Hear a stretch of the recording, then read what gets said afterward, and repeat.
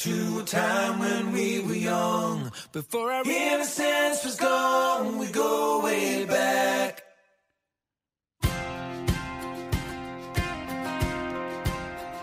A bit later tonight, it's 10:22.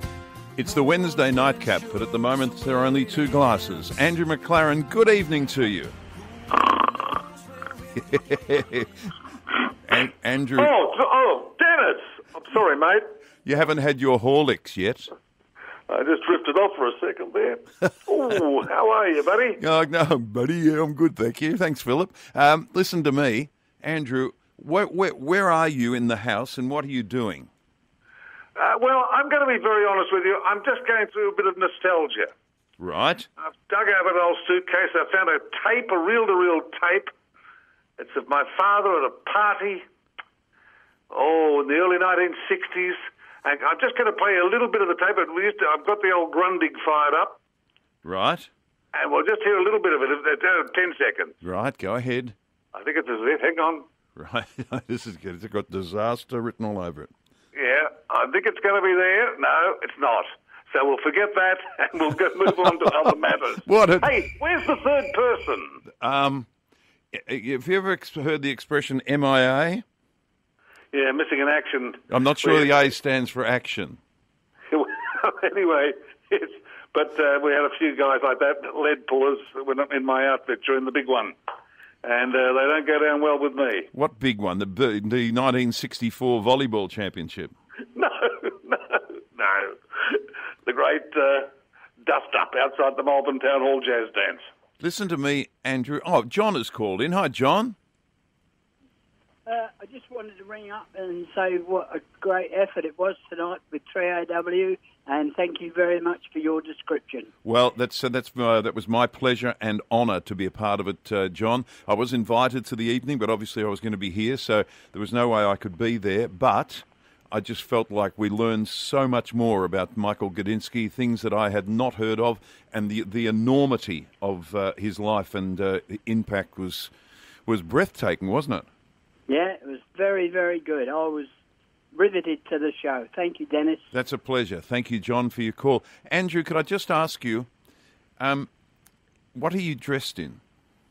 I have on a rather fancy new pair from Peter Alexander pajamas. They just hang beautifully. The material is so good. Now I paid full price for these. But I'm telling you, if you want really luxury pajamas, you've got to go somewhere like this. My skin, it's actually being caressed by them. You know what I mean? You don't wear them, you float them on. What colour, Andrew? They're a sort of 2 or 3 tone blue check. Big check. So it's your duck egg. You're still hanging around the duck egg blue. Well, there's a duck egg in there. But there's a duck egg in your pyjama pants. Let me put a call out to it. And there'll be so many men and women, I guess, too, who will not realise that you can still get, at a place like Peter Alexander, a pyjama with a pocket on the jacket, which I love, and a beautiful drawstring and elastic on the pants. Because you wear elastic, like trousers, don't you? Elastic things. You don't. Well, it's pretty well. I'm pretty well velcroed up now. I've got Joanne to sew a lot of it in. Where it never used to be. In fact, I got Velcro socks. When I wear them. I want to ask you that because you don't wear socks, which made me think today when I was thinking about talking to you tonight, whether you wear jocks if you don't wear socks. Oh yeah, I wear jocks. Oh yeah. Yeah, I don't. We've not pursued that topic anymore. No, I thought it was a bit of a mystery of what lies beneath. You don't want to know. Joanne doesn't want to know. No one wants to know. Is that why she's velcroed you up? Yes, and she has her own. Shall we say? No, go on. There'll be no escape for anything. No. Nothing emerges. It's all beautifully done, packaged beautifully. Look, topic time, of course, Dennis. No, Andrew, you're hosting, not next week, but the week after, and that's when you take over. Andrew, do you have a topic?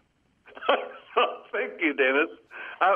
I'm just going to throw this out there. I don't know if there's going to be much of a response to this, so I've got a sort of a backup topic, okay? Based on recent weeks, there will be not one call.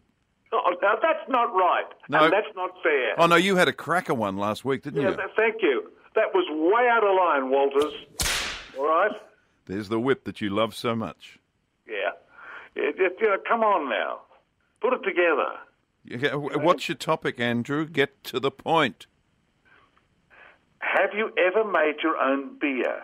I was watching a thing on a Lifestyle Channel, one of the Yes. 9GM or one of those, and this guy, it was American, but he'd made, my God, barrels and barrels of beer, and apparently it was really fabulous. Have you ever done it? What was the result? I believe it takes a long time to ferment, though. I believe there's all sorts of problems that obviously don't get when you buy it across the shelf. But have you actually made wine? Have you ever tried that? I believe it can be done. You don't have to have a vineyard as such. And it's interesting. I know of a street in Geelong where the neighbours all got together with grapes and started making their own wine. And it's actually gone on that one of them has opened up, and I'm just trying to think of the name of it. It's on the way to Anglesea. It's on the right, just after the Torquay turn-off, and it's actually turned into a life and business for him. Isn't that great? It's fantastic. Out of little, acorns, mighty oaks grow, and all that stuff, all those cliches. But have you ever made your own beer, a wine, any kind of alcohol, and what's it been like? Any good? And also, may I throw in, because I don't know if we're going to get exactly a board full of calls on that, but have you ever run into, and again, this came from just a TV program I saw yesterday, whatever, an old romantic partner years later, and what was it like? I mean, have you just come across someone you haven't, once upon a time you were very special to each other, but the years have parted you, and then once again you've locked eyes in shocking surmise somewhere. Sometimes it ends up in marriage. Guess who we've found, Andrew, just for a 5-minute tonight? Beg your pardon? We found, hello, how's your hearing? What? Darren James, good evening to you. Oh, no. Hello, Dennis. Hello, Andrew. How are you? I'm told you're feeling a bit flat after the Michael Gudinski memorial service. Well, it was great coverage, and you did a fantastic job, Dennis. Thank you. Throwing, as Shane Healy was it, who used to say, paint the picture. Painting the picture. But, what a send-off. What a... Stunning. Everyone was there, weren't they? Because we thought that I would be doing a lot of padding while people made their way to the stage. It was a beautifully produced tribute to the man. And were you like me? Did you learn a pile of things that you didn't realise? Learned so much. And I was he's a dear friend of mine, and we were in touch with him this afternoon. He was the MC, and he was as nervous as all get out, as any of us would be. He was brilliant. To present such a service. Lee Simon, how good was he? He was absolutely superb. It was like watching someone hosting the Oscars. It was very classy. Oh, he was brilliant. I don't know why he needed to be nervous, but I think it's healthy to be nervous. But he did a fantastic job. And did we find out how many people were there? Well, it looked a little bit lean at the beginning, but by the end, it was absolutely, I think it was chock-a-block, so a fitting tribute to the great man. Yeah, and what about Ed Sheeran or Sheeran? I call him Sheeran like the football. Yeah, during the football you can call him the Sheeran, but it's Sheeran. Right, but for him to come over and do 2 weeks in solitary confinement just to be here for tonight. He was actually in quarantine. He wasn't in solitary confinement. He didn't do it at Port Phillip. That's right. It's Andrew that goes into solitary confinement. Yeah, but that's because Uki locks him in the room. Because Uki locks him in the room. But no, I thought it was outstanding. I've just joined you. Have I missed anything? No. I didn't think we'd be on, quite frankly. Well, it ended up being about, we thought it might go to 9:45 and it went to about 7 or 8 past 10. So they fitted a lot in. Well, I was listening to it on 3AW and it was streamed on one of the streamers, so we were watching it as well as listening to it. So I was at full speed, so that's why apologies for being late, but I didn't think, because it went so late, what time is it now, 20 to 11 or something? No, it's 29 to 11. Have you said hello, Darren, to Andrew? Oh, hello, Andrew. Hello, Darren. Lovely to hear your voice. Wonderful. And yes, it was a wonderful tribute to a great Melburnian, wasn't it? Did you ever meet him, Andrew? No, never met him. No. I moved more in the world of cabaret more than the world of rock, stadium shows. Oh, that's right. That's with the smoking jack, the burgundy velvet. He's a bit jacket. Stan Munro, Andrew. No, not Stan Munro. No, I'm talking about the Top Hat in Burke Street and places like that. And Capers. and the one down, I can't think of its name, down on Beach Road in Hampton, too. I can't think of that cabaret. Bojangles? No. Started with a V or something. Anyway, I've gone blank. Doesn't matter. But that was more my world. You've been blank since '83. Darren, call it the Lido, didn't you? The Lido in Russell Street. Yes, in Russell Street. That's right. Darren. I once saw an Adagio act there. It was very good. But my goodness me, I was with a date on a first date, and was that Jeff? No, not at all. And the girl the Adagio act was practically naked, and the man flinging her around. Well, what did you expect? I didn't know it was going to be a part of the night's entertainment. What did you expect them to be in their Peter Alexander pajamas or something? No, I just got along to see Darryl Stewart there in Cabaret. He used to take his shirt off at the end of his act. He did, I think, too. Yes, he did. My word, he did. Who's Darryl Stewart? Darryl Stewart used to be on Sound of Music, and he was a tenor, and he lived in Sydney. He was in incredible shape, even as a very, very mature person. But at the end of his act, Darren, he'd take his shirt off. Oh, I remember, remember Hale and Pace, the two comics? Yes, very funny. Very funny. Their tag was they used to come out in a dinner suit and then farewell to everyone and say goodbye, thanks for coming along. And they'd get their pants caught on something as they turned around and walked off, and would walk off with their bare buttocks exposed to the audience. Gee, it was funny. That's my kind of humour, Andrew. You would have liked Kevin and Eris and Kevin, when they were on the Mike Walsh show, and they appeared in their sort of pantsuit without any material over the buttocks. Yes. I think that's reaching a bit low for laughs, isn't it? No, but that's we your love normal wear down to the newsagent, isn't it, Andrew? Yes, that's exactly what he wears. He's going to have the buttocks cut out of his Peter Alexander pyjamas tomorrow by Uki. Hey, Andrew, are you in a phone box again, or what? No, I'm at home. I'm in the study. I've just been looking through old paraphernalia and memorabilia from my parents' era, and it's just marvellous. And can I just play? I have lined it up. There's a bit of tape recorded at a party. How long does this go for? 20 seconds. I mean, the whole thing goes about 5 minutes, but I'll play 10 seconds even. Yeah, I think this is take two. This is Dad. Doing an adagio. Well, it's a dreadful sound, but this is Dad. He's got a few in, I'm going to be honest. He enjoyed a party and enjoyed a beer. Can we get on with it? At a party. Here we go.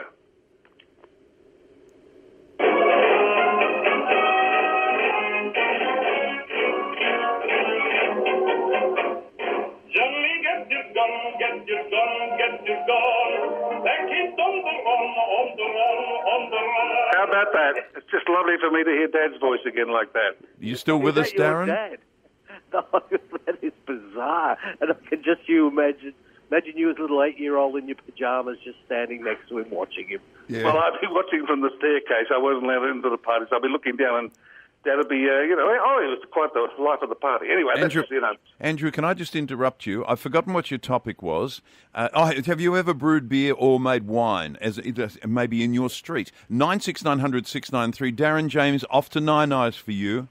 Well, can I promote too the fact that I've been up to the Grampians for the last 2 days. Yes. And I'll be doing an hour special on what an outstanding area it is and the town surrounding the Grampians. Andrew and Dennis, especially you, Dennis, because of your country news affiliation, you'd know a bit about Stawell, Horsham, Hamilton, yes, Ararat. They're the towns that surround the Grampians. They all want Melburnians to go up and live there. Did you know Hamilton has 180 jobs ready to go as we speak across all vocations? I didn't know that, but I do know that I've got a very good friend in Jeff Lovell who used to have the Grampians Motel. I presume he's still got it. It's a gorgeous part of the world. Oh, cheap housing, great jobs, fresh air. If you were young and had a young family, why wouldn't you? That's a very good question, Darren, and I appreciate that you've come on the program, but you both need to shut up for about 5 minutes because we need to get it to a commercial break, and I have people screaming in my ear. Am I going now or am I hanging on? It's up to you. We'll see you decide during the commercials, but you're under no pressure to stay with me. But Andrew, you are. I want you to stay till 1 a.m. Back shortly. It is the Wednesday nightcap. Andrew McLaren is with me. He is in his study at home. He's going through old bits and pieces of his memorabilia of his family. But he did ask the question, have you ever brewed beer or perhaps made wine with your friends? Tony, good evening. Hi, how you going? Good. Look, first, thanks for that great tribute tonight. That was really good. I was hoping it was going to be on telly, but it didn't. So I sat out in the shed and listened to the whole thing on 3AW. It was great. Well, good on you. I'm glad we did it, and it was very moving but very uplifting. And what an incredible story of a fellow who opted out of study, much to his father's dismay at that time, because he just knew what his direction was in life and followed it. And whoa, I learned so much about him, and I thought I knew just about everything about him, but tonight was exceptional, Tony. Have you done a bit of brewing? Yeah, done a bit of brewing, mate. Back in the early days in the 70s, people used to brew beer, and it sort of used to taste like Vegemite. Now, I like Vegemite, but you don't like your beer tasting like Vegemite. But I had dabbled a bit at playing with a few different brews, and basically, if you homebrew, there's two real basic rules. You've got to keep everything real clean. You got to sanitize everything before you make your wort up if you do that at home, or you can go to places that do grain brewery and all that sort of stuff. And your bottles have to be absolutely clean. Follow the instructions on the sugar because no one likes their beer bottles exploding in their garage. And basically, yeah, I've had a couple of really good home brews. That's great. You can make them strong. You can make them tasty. I like the European-style brews, so you've got to work out what sort of hops you want to put in with it and all that sort of stuff. But what a great hobby. How much sugar. It is, but it's one of those hobbies, too, that you can get overindulge a little bit into. You go for a good strong beer, and some of them can be mighty strong, but some really good tasty stuff, mate, and it's worth a try. But in Melbourne, especially with our variable weather, the other part of brewing is you've got to keep it constant temperature. A dark place, and it's got to be kept round about, most stuff is around about 25°C. If you get a hot day and you brew in the summer and it's 40 degrees in the garage, your brew's going to go off. Now, this is interesting, Tony. Thank you for giving us an insight. Andrew, I don't like to do this on the radio without asking you or giving you a bit of a heads up, but could Darren and I and you use your garage? Just get together a couple of times a week, bit of a chat, bit of a brew. Chew the fat. fat. Out there and sample our wares, eh? Oh, just to get together, all in our Peter Alexander pajamas. Well, before that would happen, I would demolish the garage. I'll tell you that. There would be ain't going to happen, boy. It just ain't going. Where's Darren? Darren's gone. Well, he's gone 9 hours. He was a bit emotional, genuinely emotional after the concert. So he's possibly having a home brew. I don't know. Well, that's lovely for him, but my goodness me, it's amazing. You mean he's not putting in like he used to? Well, I'm not going to say that. Well, not to you, but I mean, I certainly have got to mention it in Sydney, don't I? At HQ. I mean, the lovely Mr. Greg Burns, I was on conversation with the other day, and the equally fabulous Tom Malone. Boy, what a find he is for the Nine Network. Why do I feel like you are just checking your memory for their names?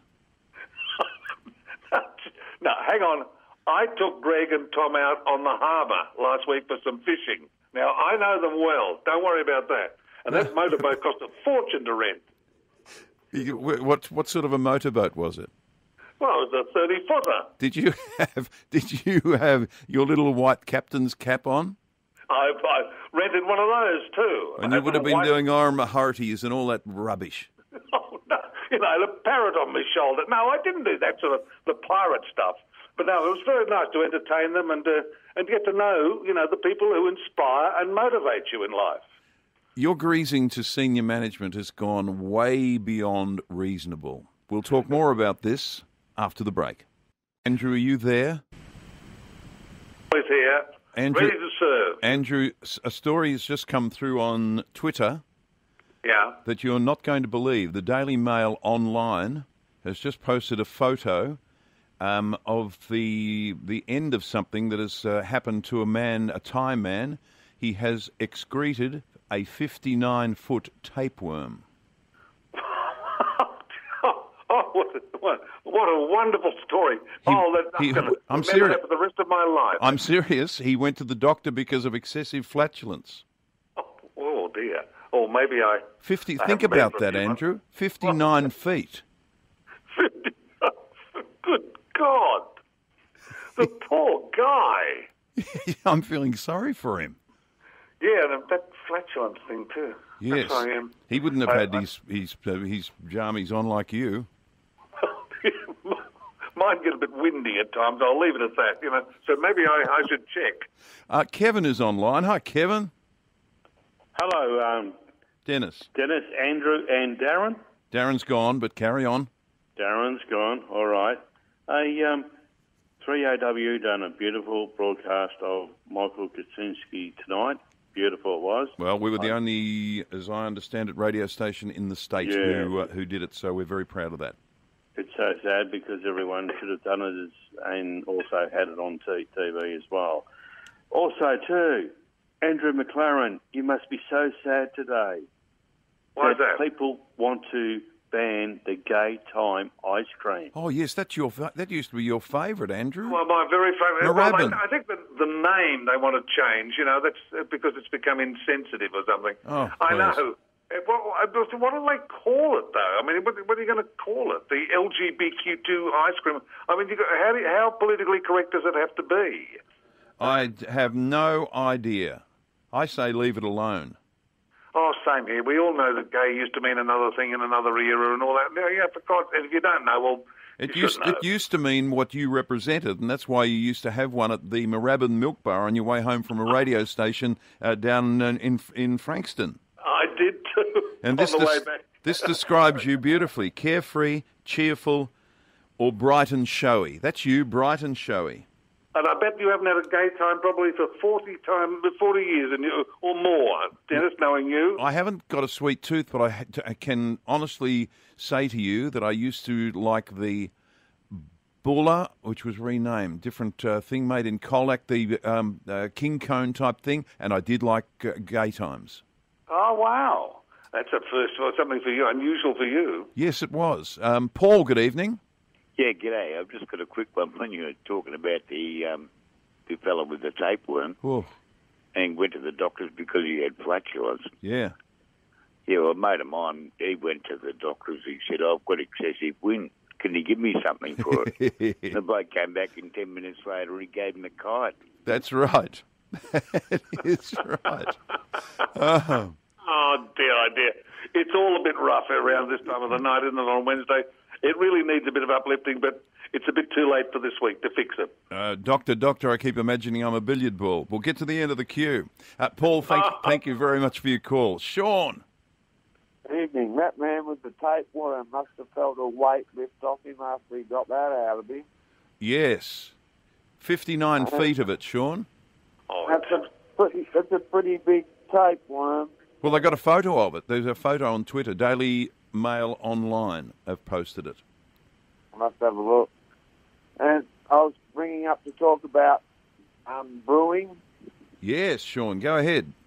My mother used to make ginger beer. It wasn't supposed to be alcoholic, but if it sat in the cupboard long enough, the bottles used to explode. If you drank it just before they exploded, you got drunk on it. Right, and did that happen by accident? Yeah, that happened by accident. There we are, Andrew. It's another thing we can do in your garage.